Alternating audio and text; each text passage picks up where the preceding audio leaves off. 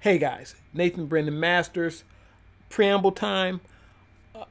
Just so you know, this video is not for professionals. When I first uploaded this video, this was a video that got a lot of heat. And for every person that said, oh my God, thank you, you saved my project, there was like 10 other professional colors who were like, dude, you're an idiot. Get out of here. This was not a video to show people how to do professional color correction. I didn't know anything about color correction. This is actually the video that got me into LUTs and color correcting and stuff like that, because up until then, I hadn't done it. I mean, just to be real with you, I had done nothing of a sort. The first time I actually did a lot of color correction and a lot of, playing around with the image was this film. So this was something I did because I was in a pinch. This footage was so overexposed, it was unusable. So when you see that train footage that everybody thinks is, oh, that's so cool, and I talk about that in this video, that wasn't because, man, we were just on point with that look. That was something I kind of had to do. So I kind of fixed it up to make it look the best I could, and I just lucked out. I was shooting this on a Sony NEX F3, so there was no S-Log or any of that stuff. You're just shooting what you're shooting, and even if it was there, I wouldn't have known what to do with it, because back in the day, I just didn't color correct. It was white balance, exposure, and focus. Those were my three things. Once I got that right, whatever the camera was set on out of the box, that's the profile I shot in. And actually, I'll correct something. I did do a little bit of color, not color correction, color grading in the perfect letter. I did a little bit there. That was about it. So if you're a professional colorist or you're someone that does this kind of stuff for a living and this video bothers you, this video is not for you.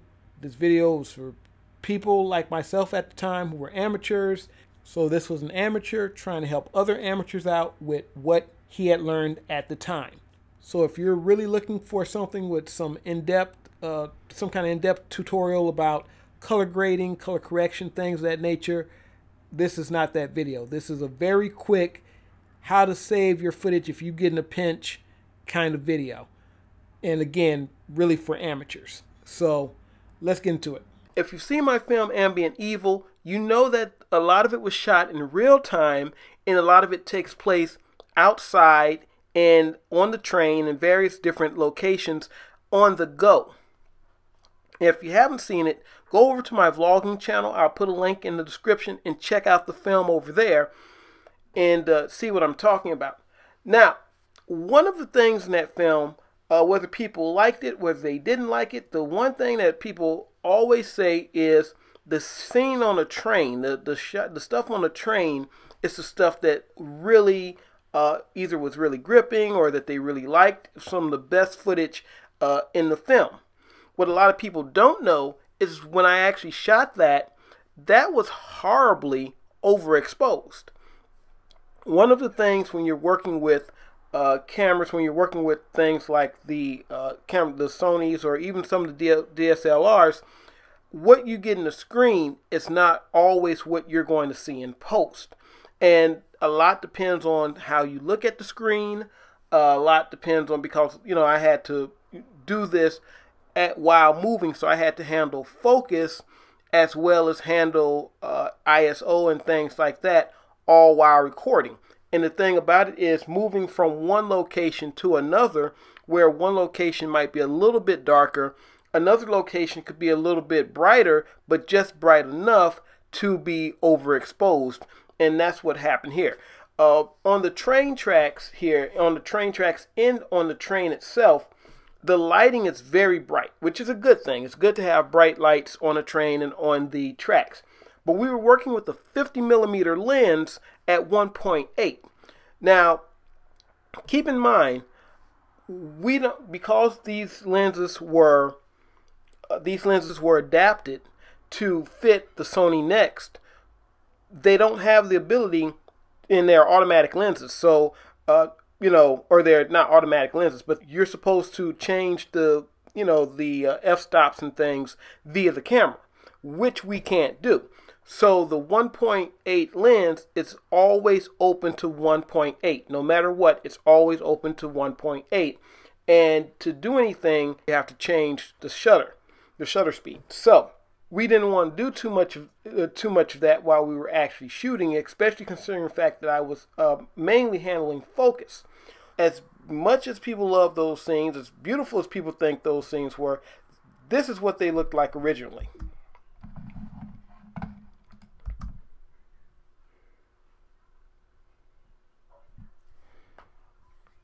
Yep, this is the original scene right here. Horribly overexposed. Now, one of the things that people say often is that it's better to underexpose than overexpose. And that's true, because if you underexpose, you know, something that has a stop, underexposed can be brought up in post. When it's overexposed, it loses some information.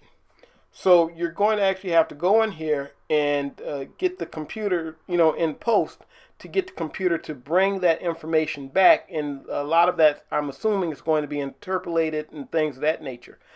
But we can still work with it, okay? So let me be clear about this. I am not saying that it's okay to just randomly go out and shoot. However, you should always try your best to get exposure and get things right in camera. But one of the things that this isn't the only thing I had to use this on. I also had to use this on the scenes in the bathroom. The majority of bathrooms are usually painted white, and they have bright lights in there, and the light reflects off of everything, which is one of the reasons, like if you have bright white walls, people tend to turn their lights toward the wall and let the light bounce back. That's something that they do in both photography and filmmaking. So if you're in a place that has all white walls, like a bathroom, that's what's going to happen. So real quick, let's get into this. This is not something that's going to take a ton of time. We're going to go, I'm going to hit Command 4, and that's going to bring up the inspector. And what we're going to do is actually go down here. All right, we're going to click on this, and we're going to get our effects and things. Now, in Final Cut Pro X, they've made the color correction as part of the effects palette now. So what you're going to do is take this and drop it on here. Now, for better or worse, this is how you do it now. I don't really know why they made it that way, but you know, this is what it is. So, hey guys, Future Nathan here. You don't have to do this in Final Cut anymore. This was just one iteration of Final Cut, and I don't even know why this was ever even a thing. You can still do it this way, but there is a color board setting, and it's that little triangle. Just click on your clip and then click on the triangle, and your color board pops up. So, back to the video. You're going to click on that to bring the color, the little arrow here. Let me go back just so you can see where I clicked on. I clicked on the little arrow right here, little color arrow, and it's going to go here to the color board. Okay, now we got color, saturation, and exposure. We're going to hit exposure.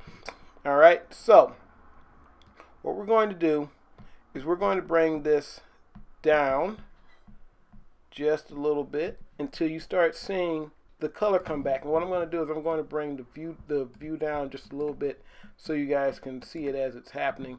And actually, let me go get on. I'm going to click on something. Okay, right here. This is a good one. So you're going to bring this down until you actually see color and information start coming back. And remember, this is the one in the middle. This is your midtones. You're bringing that down. Okay, see, the further I bring that down, the darker it gets. And you can actually see the outline of her face. At first, her face was blending in like that because it was overexposed like that. Now you can actually see the outline of her face. And what you're going to do, bring this one down a little bit, just a little bit. Now, right about there.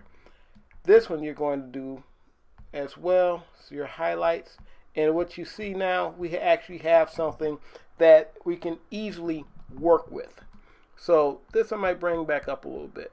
See what that gives me. No, I'm going to go ahead and bring that down too. Midtones. Might bring the midtones down a little bit more. Okay. And you can just do this until you get it where you want it.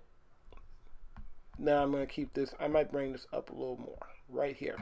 And so there you go. You've brought your footage back, basically. You've brought your image back. So you have this here. Now what I'm going to do is actually take out some of the saturation. Okay, a little bit of that. About right there. Now let's bring that back up. And we'll take that there. Okay, so you're taking out saturation, and the reason we're going to do that is because what we're going to do next is go down here. First I'm going to go back here, and what we're going to do is go to the Lut Utility right here, and I'm going to put a LUT on here. Now this already has a lot of blue in it, but I want to get a kind of filmic, more of a film stock kind of look. So I'm going to add that LUT right there, and I'm going to actually bring it down a little bit. Bring it down to like right about here. Alright, so now I'm going to actually go back into my color board, go back into my exposure, and I'm going to deal with it with the LUT on there. So we got this. Bring that down again a little bit more. Bring that down to right about there. That's your highlight. We're going to bring that down. Now we're going to go into the color, and let's see.